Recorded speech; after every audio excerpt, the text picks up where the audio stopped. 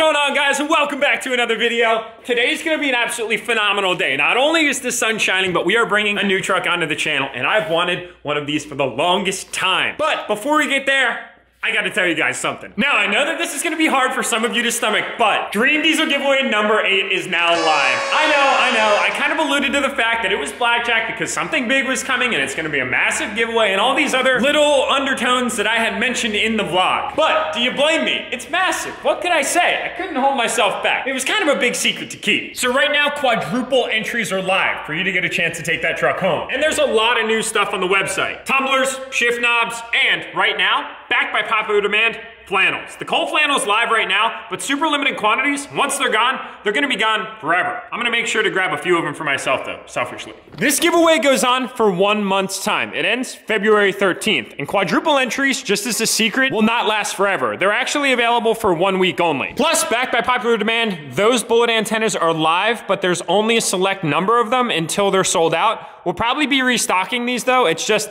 they take a little bit of time to come in. They're very nice, universal. They fit on all vehicle applications because they have different threaded adapters for different years, makes, and models. They're awesome and they'll work with your FM radio. I'd say it's one thing.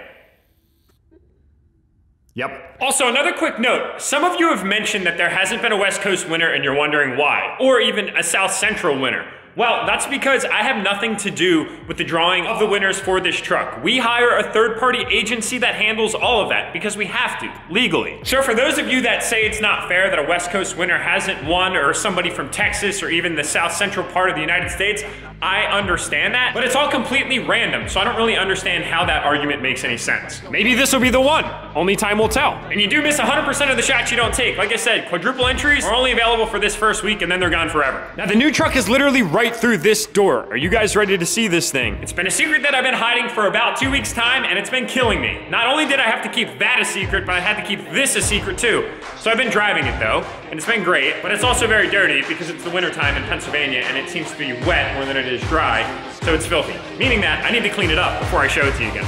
So, I'm ready, set, go.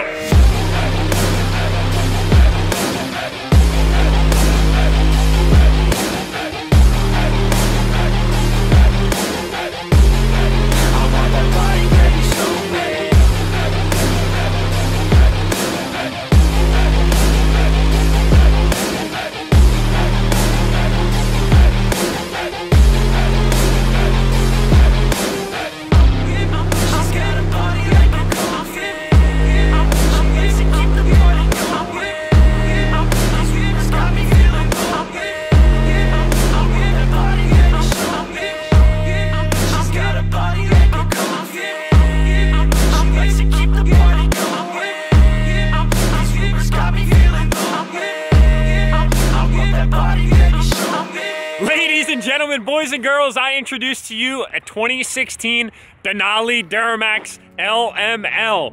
Welcome it to the channel. Let's just all take a moment to enjoy its company. This is the truck that I've been hiding for you guys for 2 weeks' time, and it was really hard to do, but finally the secret's out. It was kind of hard to hide. I mean, it is kind of a big truck, and fun fact, it was actually parked out front of my house, so I had to be extra careful to make sure that I wasn't like filming anywhere over in that general vicinity because I would have given away the surprise. And then a surprise isn't a surprise if everybody knows. So like I said, this right here is a 2016 LML DURTYMAX. 2016 was the last year for the tried and true LML powertrain before they switched to the L5P. The only difference with the L5P and the LML, aside from the fact that the motor was revised and the transmission was beefed up a little bit to handle the little bit of power that the L5P makes over the LML, it's literally just the hood scoop. That was it. So this is the last LML to ever be made, and arguably, other than the LBZ fans out in the room, the LML is an iconic platform. It really wasn't all that problematic. It really didn't have many things to go wrong, and honestly, it stuck around for a while. It was produced from 2011 to 2016. I believe that's actually the longest General Motors ever kept a single powertrain through multiple body redesign. The L5P might be next, but the LML still holds the record. My OGs out in the audience, you guys can remember the LML, aka my first Chevy DURTYMAX, was around for a long time, and it was an amazing truck to have. And honestly, I miss that that platform, so I wanted to jump back into another one, except with a little bit of a different look. So arguably, this is kind of like the brother of my first Chevy DURTYMAX, because it's the GMC version and it's black. Now, really cool story about the Sierra Denali. Before I had bought my 2015 LML, I actually put a down payment on a gas version of this truck right here behind me, except it was pearl white. Kind of like that one right there, except an older version. It was a 2014. But before I made that absolutely terrible decision and ended up backing out of it, I actually fell in love with this one right here. The first time I saw the Sierra Denali, I knew that I had to sell my Evo 10 to get into that platform. But I'm not a very patient person, and it didn't end up working out. So this move right here is long overdue. Now, this thing's pretty much got every single package, excluding the sunroof, but boys, we got a heated steering wheel. I did not have a heated steering wheel in my previous LML, which was one of my biggest insecurities of the truck, and finally we have it. And I'll tell you what, it feels real nice. Although I have had the heated steering wheel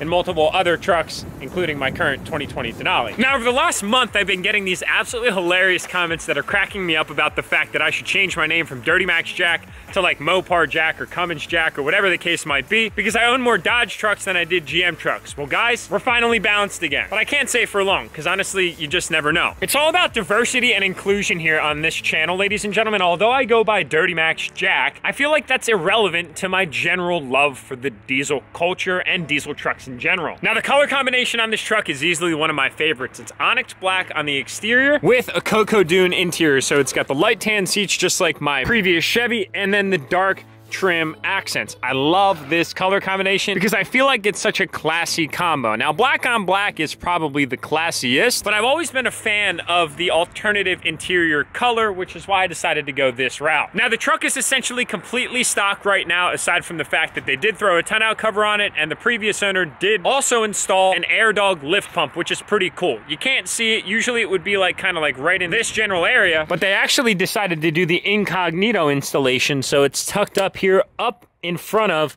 the fuel tank. Now, this to me was extremely relieving to find out, as the one potential flaw of the LML is the injection pump. It was the CP 4.2, made by Bosch, and it was kind of a bust. They since changed that to the HP4 on the new L5Ps because of the quote failure rate on these injection pumps. But one of the two best insurance policies that you can put in place to prevent anything from happening or potentially corrupting that pump is a lift pump, because it removes all the contaminants or any potential contaminants from your fuel and prohibits them from getting to the pump, which could then result in failure. One of the contaminants being water. If there's condensation in fuel and it gets to that pump is so dependent upon lubricity that it could shatter into a gazillion pieces. Now, there's also a small little screen that you can install into the pumps. That's also a very good preventative measure, but to see that this thing had a lift pump, I was very pleased. It feels so awesome to be back in the LML platform because of the nostalgia associated with it. Because my Chevy was pretty much the truck that started the crazy world that I live in today. So you might be asking yourself, what are you gonna be doing to this truck, Jack?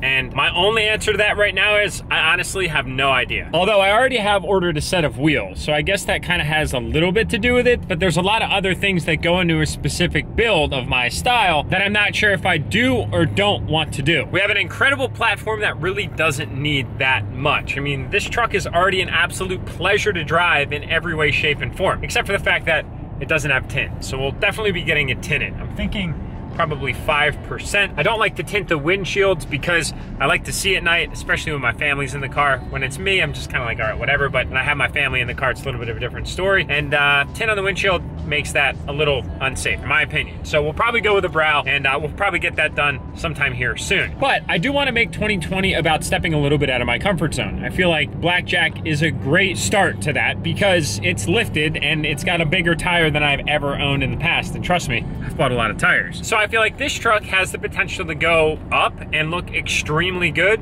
stay level and look incredible, or go low and also do a great job of looking really good. I've hit on a few design styles already with kind of the leveled look. I've hit the lifted look, and honestly, there are some in the lowered look that do great things for the eye. So I'm not really sure exactly what I want to do yet. I kind of need to spend some time working through one of the funnest parts of the build, which is the conceptualization and design build phase. That's when we're sitting back on a computer, generally drinking coffee because I love coffee, and trying to figure out exactly what direction we want to take the truck. But now that brings me to all of you. We've got this Virgin Mary Onyx Black Denali DURTYMAX, and it is a completely clean slate. So when you think Denali Denali, what do you think of? Lifted, leveled, lowered, wide, narrow, or anything else in between? I genuinely love reading all of your suggestions in the comments below, so drop some of your suggestions there. I really take a lot of those suggestions into consideration when building my trucks because it's not me that's doing it alone, it's with all of you. Man, we got double the Denali, doubling down with the Denalis, and now we're finally balanced out with 2 DURTYMAXes and then 2 Cummins,